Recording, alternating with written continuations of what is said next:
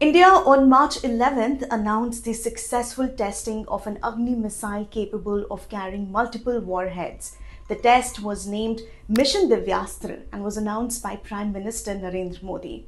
Hi, I'm Charulata Biswas, and in this explainer video, we'll understand what are Agni missiles and why are they significant.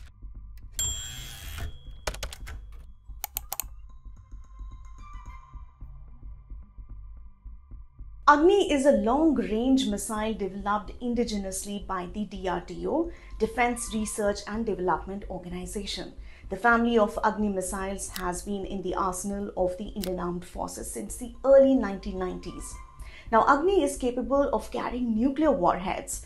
It has a range of more than 5,000 kilometers, making it a long-range missile, and is aimed mainly at thwarting the challenge from China. It is also equipped with what is known as MIRV, which is Multiple Independently Targetable Re-Entry Vehicle technology. MIRV can target multiple targets that can be hundreds of kilometers apart with a single missile.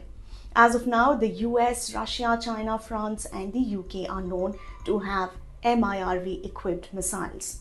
These missiles can be launched from land or from the sea, from a submarine. So what makes MIRV technology lethal? MIRV missile can carry multiple warheads while a traditional missile carries one.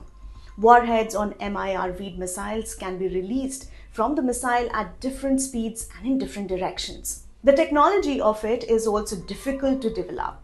It requires the combination of large missiles, small warheads, accurate guidance, and a complex mechanism for releasing warheads sequentially. USA had the technology in 1970 and the Soviet Union followed suit. Since then, only a few countries have the MIRV capabilities, a club India has now joined.